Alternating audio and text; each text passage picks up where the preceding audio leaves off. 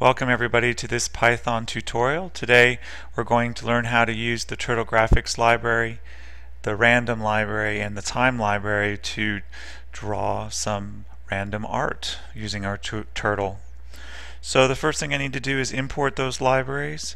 I'm going to say import turtle, import time, and import random. I'll then need to create a pen to draw with, so I'll say pen is equal to capital P-E-N, parentheses, parentheses. So this is our object, and we're assigning this object to our variable pen.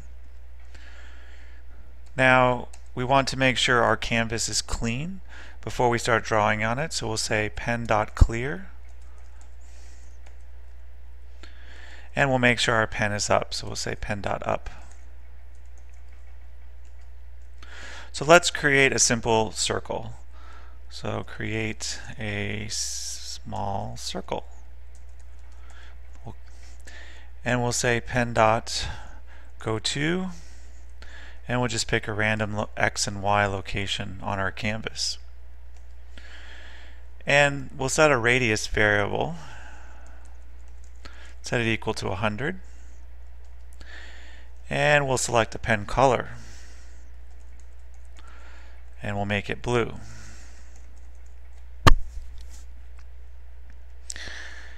And then we want to also select a width for our pen, so we'll say pen.width, and we'll select 3. We'll then place our pen down on the canvas,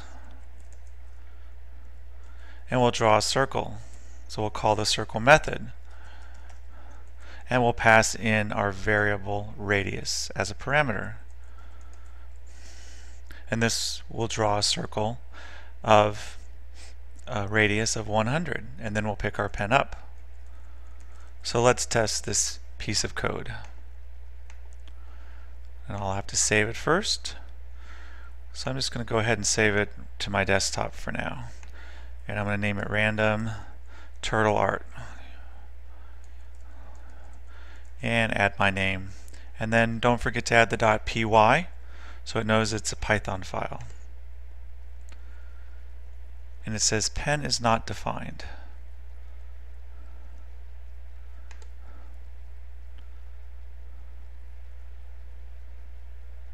Import. Let's try if we do from turtle import asterisk and see if it will give us our pen.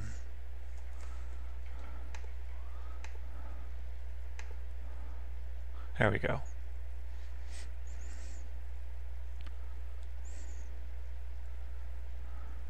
And so we get a circle with a radius of 100 that's not filled. So now let's start adding some random behavior to our circle. So the first item that we can make random is the radius of our circle. So let's do that in the next circle that we create. So we'll say creates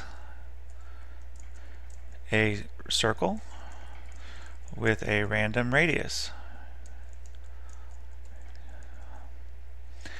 And we will go to another location on our screen. So we'll say go to, and then let's say negative 150. And then now for our radius, we want to actually call a random number. So we will call the random library by saying random dot randint, which means random integer. Now I have to set the lower bound and the higher bound of this range that it can use for a random number.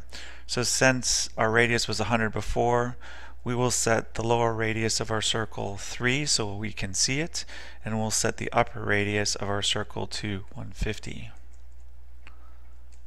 And now we need to set this value equal to our radius variable, so we'll add radius in the front and use the equal sign to assign our random number to the radius variable.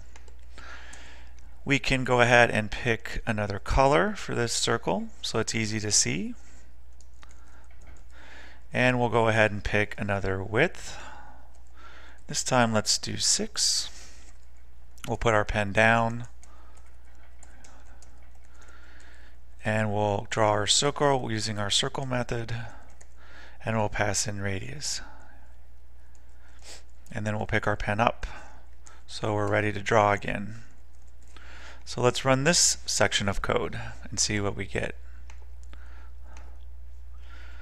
So now it's going to draw the single circle with a radius of 100, and then it's going to draw a green circle with a thicker outline of a random radius. And if we close this off and run it again,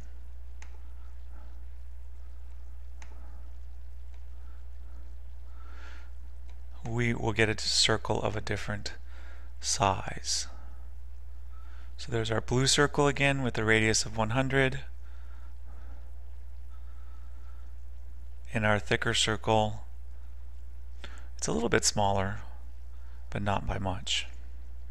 So if you want to adjust the radius to be smaller, you could make the range smaller, and we could be between 3 and 30, and then we can run it again and our circle will definitely be smaller.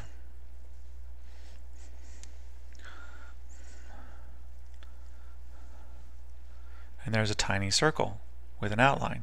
Now our circles are being drawn pretty slowly, so what we want to do up here is when we create the pen, we want to say pen dot speed, and we'll put in fastest as our parameter so that every time we test our code it draws it very quickly.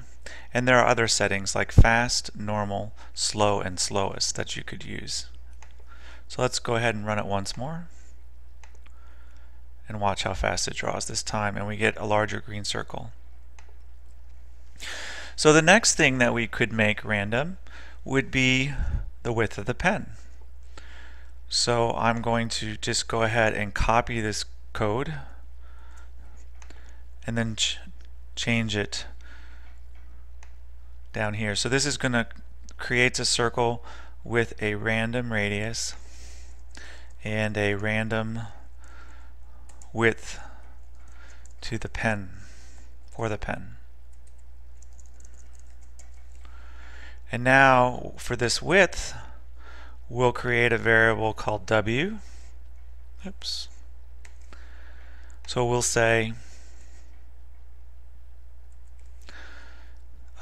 w is equal to random.rand int, and we'll set the width of the pen between 1 and 10. And now when we call the width of our pen, instead of having it hard-coded as 6, we'll pass in the w.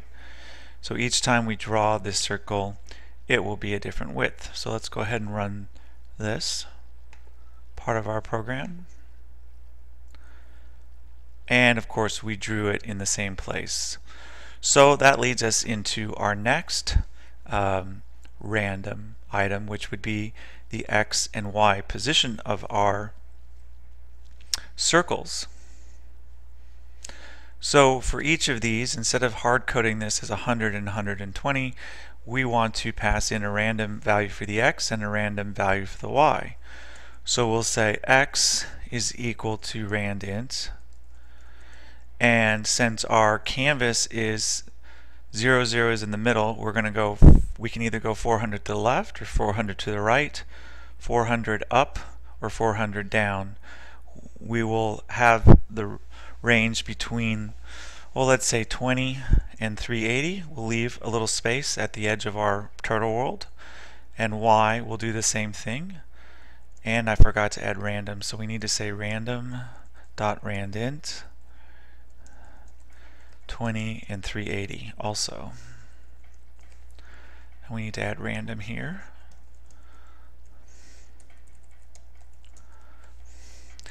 And we're going to need to do this for every circle that we draw. So here we're going to pass in the X, and here we're going to pass in the Y as a parameter.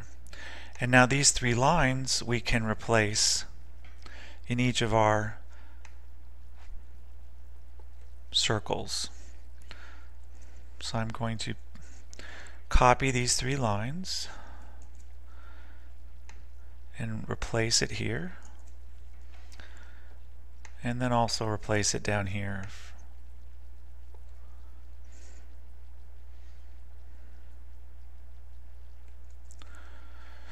And we'll run this to see what code we get.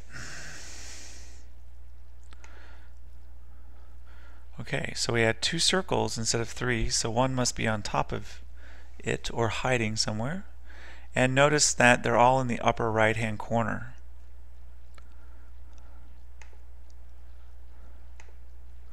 So why is that the case? The reason is that we're only dealing with the upper right hand quadrant here, and we need to deal with one of the 4 quadrants. So what happens here is this value could be positive or negative.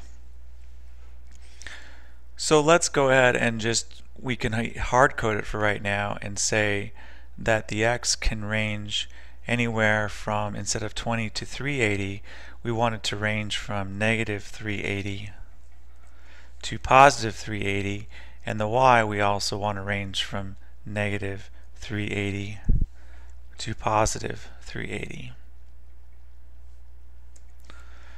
And I'm going to go ahead and copy those to my other circles.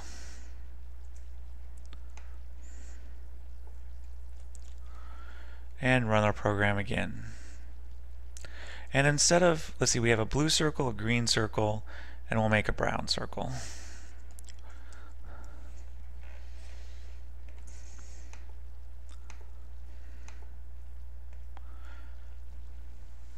And our green circle seems to have disappeared somewhere.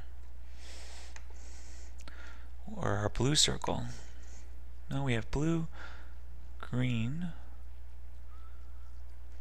Interesting. Let's see. We have blue and brown.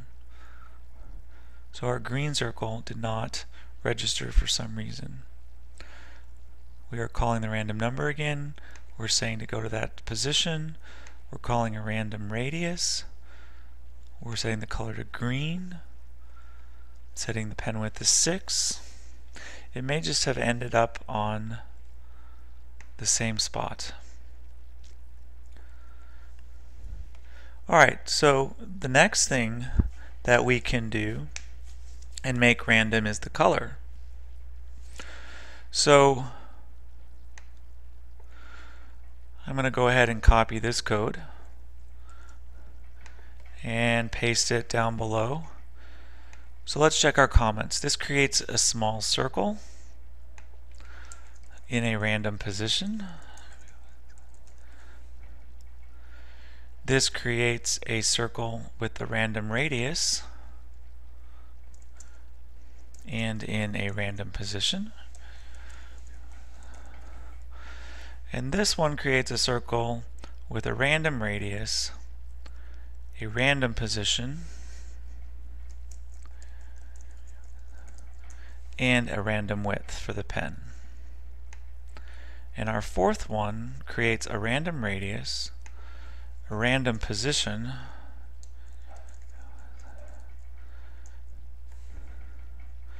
a random width for the pen, and a random color. So we'll say random color. So what we need to do to change this random color is to create 3 values for red, green, and blue. So we're going to say r is equal to random.randint, and we're going to set the values between 0.01 and 0.99, and then we'll create a variable for the green. So we'll say green is equal to random.randint 0.01, 0.99, and we need to do this for blue. And then we need to pass these into our color for red, green, and blue.